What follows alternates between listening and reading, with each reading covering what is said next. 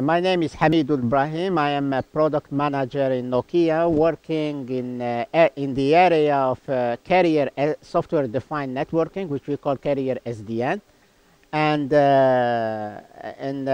represented through a product that we developed called Network Services Platform, which is an NSP.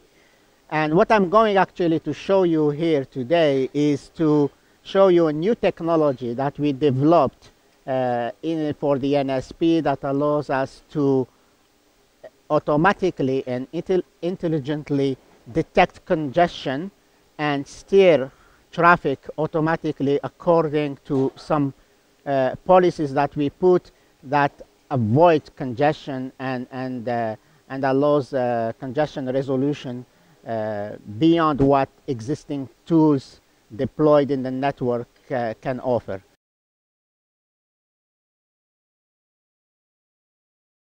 So let me pretty much give you a view on what we mean here, trying to use SDN technology to solve congestion. So pretty much our focus will be on automation and control.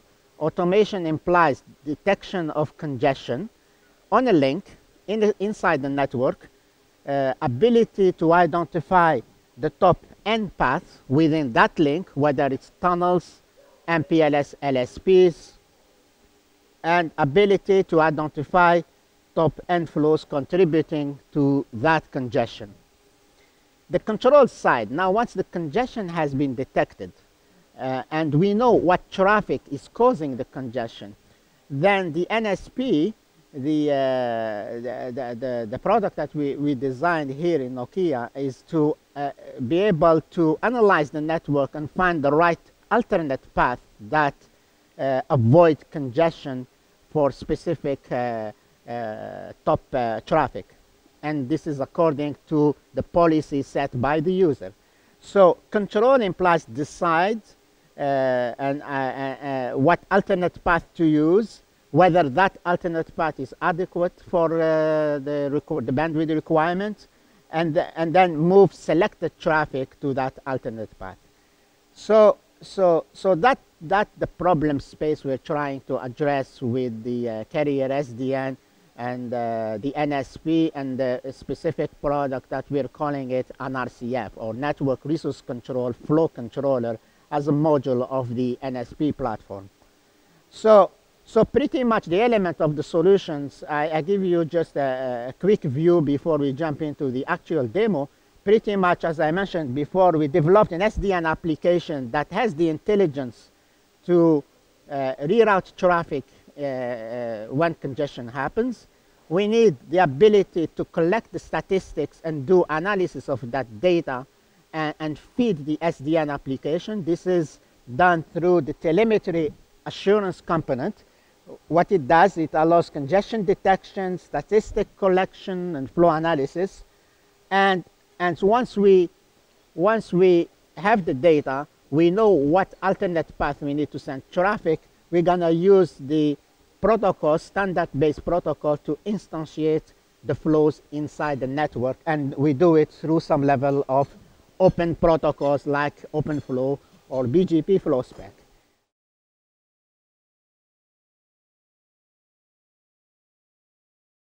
So the network reference we're going to be using, so pretty much we have an MPLS network.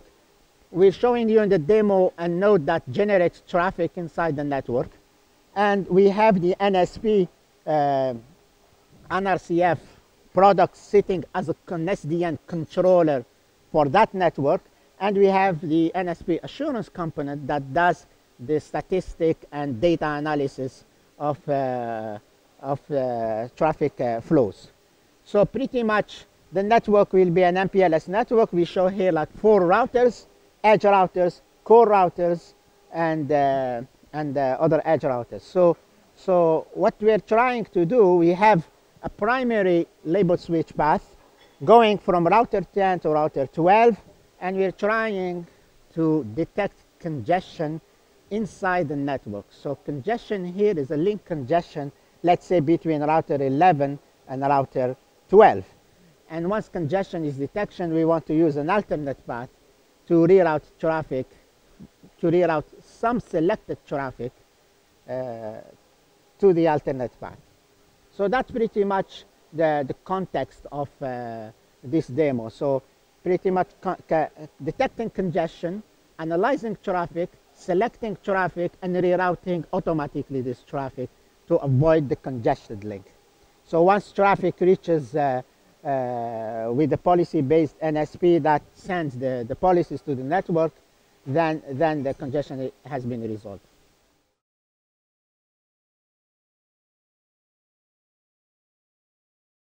So to switch back to the demo mode, now we have, this is part of the NSP platform front end.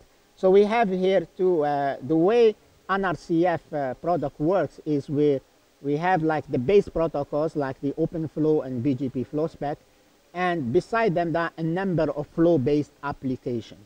This one, what I'm going to show you, is one application among several applications we developed. And this one deals with congestion resolution inside an MPLS network. Other applications we're working on is congestion resolution for IPv4 traffic, IPv4 or v6, and as well egress peer engineering, DDoS mitigation. These are all some of the flow-based applications we're developing. So in that front end, I have like in the base infrastructure, I have the protocol, what we call OpenFlow. And here, for example, we're showing that the NRCF is connected to an OpenFlow. We have an OpenFlow controller. Right now, we're using version 1.3.1. It controls our service router SR routers for Nokia SR routers. So we have we instantiated one switch there, one OpenFlow switch that has one table, and we show as well that switch is manufactured actually by Nokia. So below it, I have the flow characteristic. Initially, when the switch comes up, there is only one default flow. That default flow represents, let's say, these are all standard-based elements, like the cookie, the priority of the lookup of the flow entries when traffic entering the network, how you start going through searching the OpenFlow tables, and all the relevant information that make up a flow. In this case, since we have nothing, this is the default flow, so traffic is flowing normally through the network. There is no redirection here.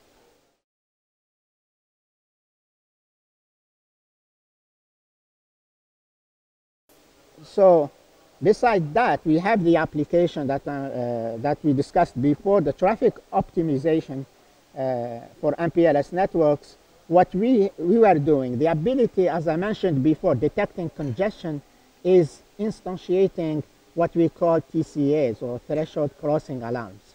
These threshold crossing alarms, when let's say I say in a given link of the network, when you hit 80% utilization, raise an event to the SDN NRCF, and NRCF, when it gets that event, it starts analyzing the data, analyzing the traffic, and identify the top traffic that contributed to the congestion, and make some routing decisions where what traffic to select and where to reroute that particular traffic. So that part of the NSP is based, each time congestion is raised, we show a red flag showing, for example, congestion has been raised, and indicating what interface, what link is associated with that congestion, and as well what the congestion thresholds we set here, for example 2 meg, and what's the rate as well, the average rate. Once this is done, we show as well what are the top inflows that are on this particular link. So as you can see here, just what happened here, traffic has been detected, congestion has been detected on the green, and traffic has been rerouted to the alternate LSP. So let's see here what happened in the network actually. When you see traffic switched from the red here from the green went down, so we removed some traffic and we put it in the red LSP, and the red now becomes having more traffic. So what happened is this. So traffic, as we showed before in that plotter that shows the traffic rates and for the different LSPs, that what happened here is we received a congestion notification that on the interface number 3, and so we switched traffic. We identified the top N flows, and we switched the first top flows 3.5 meg to the alternate LSP. So let me show you as well in the flow deployment.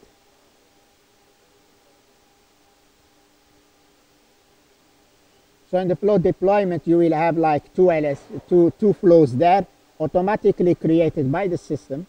And you can do it manually, but in our demo, we're showing that there is no user configuration. Everything is done automatically, trying to really highlight the value of a Carrier SDN that simplify how to operate the network with this solution. So here, like we have a new flow has been added by the system, by an RCF, that redirect traffic to the alternate LSP. And in this case, you can see here the destination address is 38.120.148. That's our top N flow that we discovered. We didn't know that traffic was there, so we discovered that flow, and we decided to reroute it to the alternate path. And this tool allows us as well to redirect to LSPs, to redirect to VPN, to redirect VPN services, to redirect VPLS services, to redirect to next hop.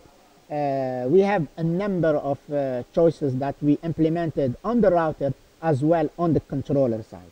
Basically, in summary, what we're trying to do is trying to aim towards making the network more simplified from an operational standpoint, and complementing existing tools with Carrier SDN tools that allows more intelligent operation of the network beyond what existing protocols developed for IP networks allows us. Thank you.